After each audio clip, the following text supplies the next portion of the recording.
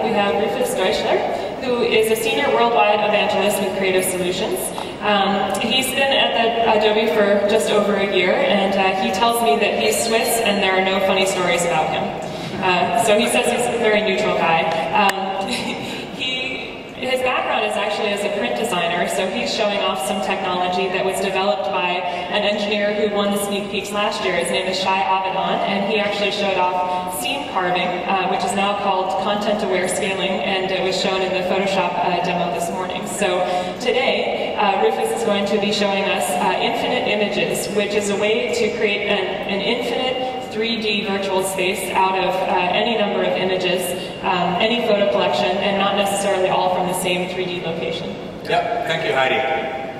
Good evening. How many of you work with images?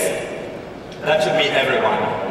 Okay, very good. The next project we're working on that I'm going to show you is actually led by Shai Avidan, like Heidi told us. Shai is the one who developed scene carving. And I like to call this project, they call it infinite images, but I like to call it Shai did it again. Okay? Because he continues to work on these images and develop a system for exploring large collections of photos in a virtual 3D view. The other important thing here is that we semantically sorted these images. For example, giving the images a tag, skyline, landscape, people, or street. And then we have a system, an automated gist system that creates a generalized search tree on these images. And then what our software does, it creates a 3D navigation system within these images, within impossible images. And as a byproduct of that, we can also create larger than normal panoramas. So just a couple of images to show you what we actually do. Let's imagine we have a query image, and once we have that query image, the system looks at similar images in the database, gives us a series of top matches, and then takes the best match to match the image to the gist that we have in the first image. Now imagine if we turn the camera, because we can do that. We can rotate 360 degrees. When we turn the image, the perspective changes, so the whole gist information changes with it. So we query the database again with that new gist information. We have another series of top matches, and then the system selects the best match for that and puts it together. What we then get is a series of images all composited together. Okay? This is, for example, for a camera translation. So the system automatically aligns these images and composites them together. At the second step, it then creates scenes and masks on these images. And then we get a final product, which is a seamless panorama of similar images. Let me show you a quick movie of how this concept works.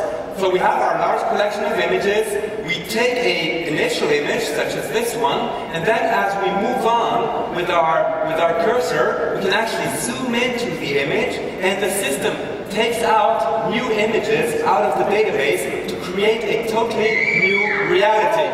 Thank you. More than that, thank you, Shai. Okay? Shai is working on that. And we can do incredible stuff with it. For example, we can image tag to look at the first image and the last image.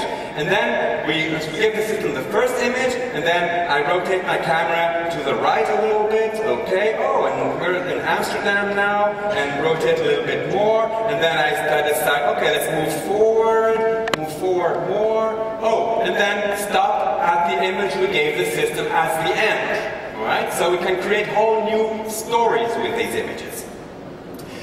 Let me continue here. The keyboard works actually. That's another infinite zoom to another image. So I'm going to zoom in here. Okay. Oh, we're in India now, looking at an elephant. Zoom back and look at what image we chose for our starting image. It's going to be a familiar image.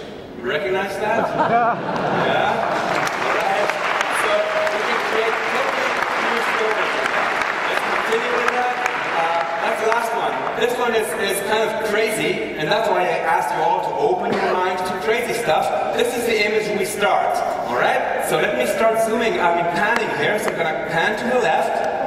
And okay, so we see the fountain, we see some of the part, I'm going to pan back, and guess what? We're in a totally different reality. Okay? The image changed because we allowed the system to change the gist information and select another image.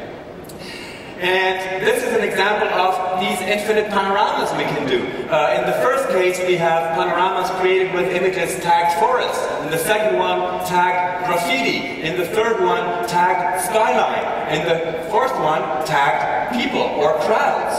Okay? So this system allows us to create infinite images. Thank you.